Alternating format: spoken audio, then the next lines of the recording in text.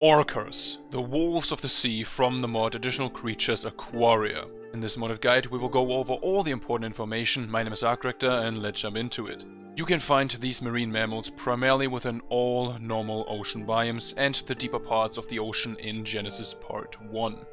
Orcas usually spawn in large packs with members of different ages. You can safely approach them and passively feed them once you reach to level 65. However, you cannot tame the adults, only the youngsters. Now, once you found an orca you want, the best taming food would be superior kibble. After that comes raw mutton and prime meat. Once tamed, the saddle is unlocked at level 65.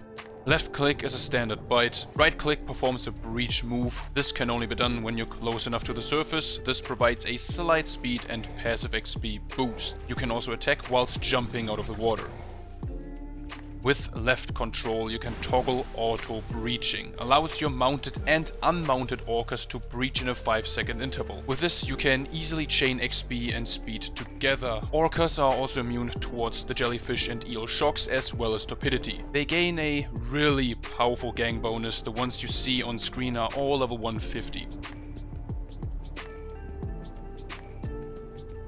As a rider, you will be provided with Basilosaurus-like insulation.